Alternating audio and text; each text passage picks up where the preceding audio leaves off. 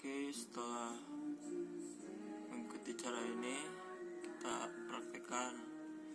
Setelah di refresh, nanti akan terdetek di device COM3, berarti itu sudah terdetek. Kemudian pilih browse image-nya. Setelah itu pilih flash all, udah gitu langsung flash. Request. Oke, ini sedang dalam tahap flashing. Flash all. Pokoknya ikutin dari langkah ini.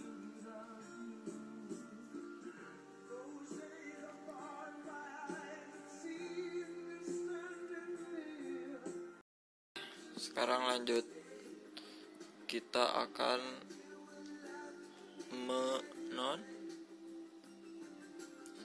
unlock bootloader.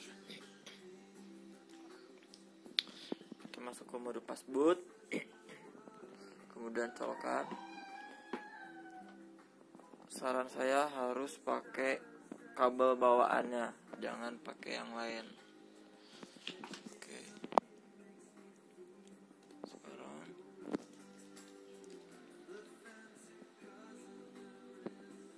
di komen pas boot unlock. Oke, entar kemudian akan terlihat finish. Berarti setelah ini sudah selesai tahap unlocking. Oke, sekarang tahapan untuk memasang TWRP. Ketik device, kemudian enter. Setelah itu maka akan terlihat sudah terdetek fast boot. Setelah itu lanjut ke, oh ya jangan lupa coba geser.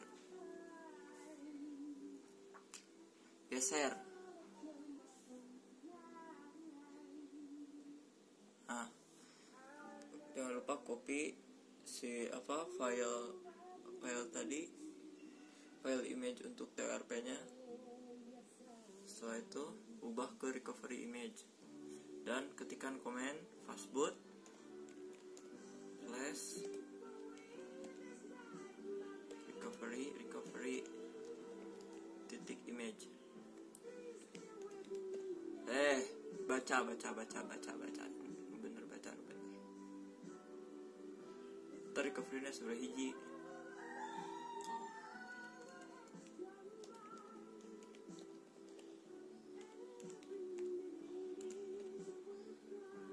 Dicek ulang, sudah betul, sebut enter,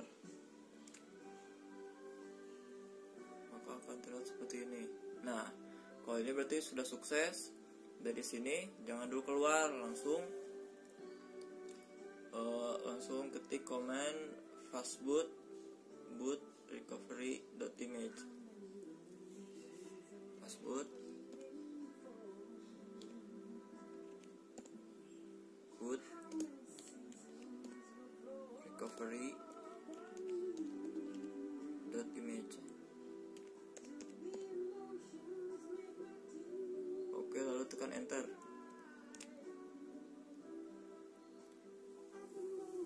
Maka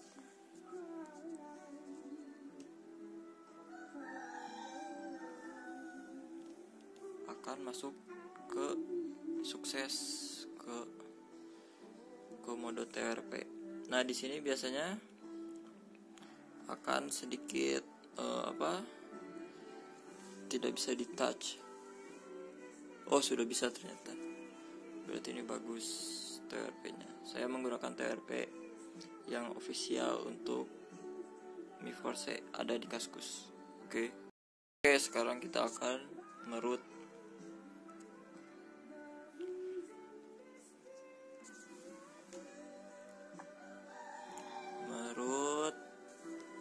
Bahan-bahannya sudah ada semua.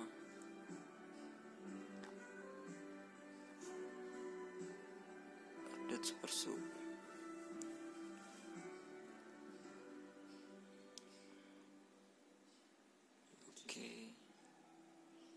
sistem sudah sukses. Nah, ini berarti sudah sukses. Aduh, ini susah fokus.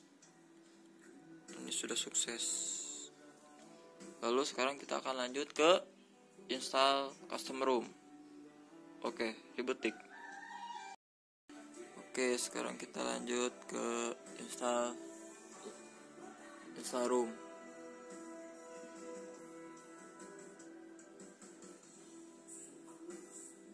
Nah, di sini kita menggunakan room MI4C Pro 51.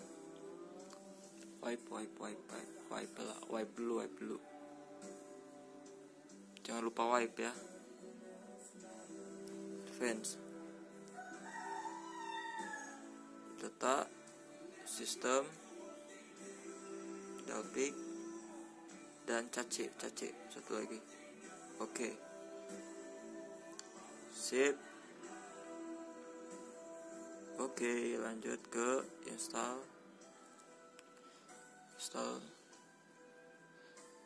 back install room. Lalu swipe. Oke. Di sini mungkin agak lama ya.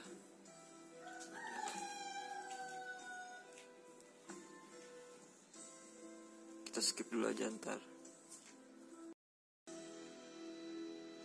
Oke, ini berarti sudah sukses. All done, updating partition. Setelah itu bebas. Sekarang kita mau di wipe double-click dulu atau langsung nge-reboot juga bisa sih. Cuman saya biasanya di ini dulu, baru reboot sistem. Nah, di sini agar gak usah khawatir, soalnya prosesnya emang lama banget. Jadi tinggalin aja buat mandi atau ya download kimochi lah. Yuk mari. Oke. Sekarang sudah sukses install custom room. Tinggal setting. Nah, ini udah ada bahasa Indonesianya.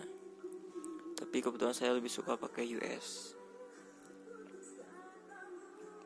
Nah, tinggal pilih keyboard,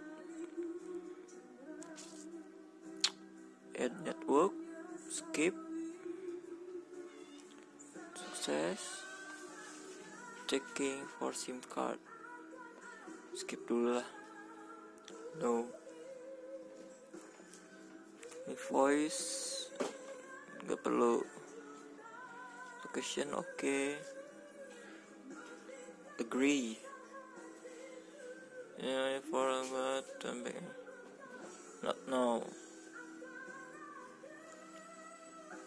Oke, jadi semua ini sudah beres. Sip. Tinggal cek.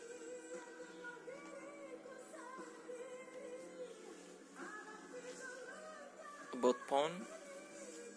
Nah,